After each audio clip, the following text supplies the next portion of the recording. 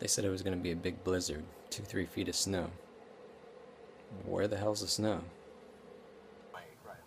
Also, the message from officials here and all across the area is very simple. Take a look. This will most likely be one of the largest blizzards in the history of New York City. A storm of this size poses a threat to public safety. It's dangerous to be out there now. It's only going to become more dangerous. This is going to be a lot of snow, no matter how you add it up. People should act in such a way as to make themselves and their families as safe as possible. That's what's important. The most important message for everybody is to get ready to hunker down. Hunker down is a phrase that's always used during storms. You notice that? No. Everybody I know just hunkered down, ate cookies, ice cream, got fat. Yum yum.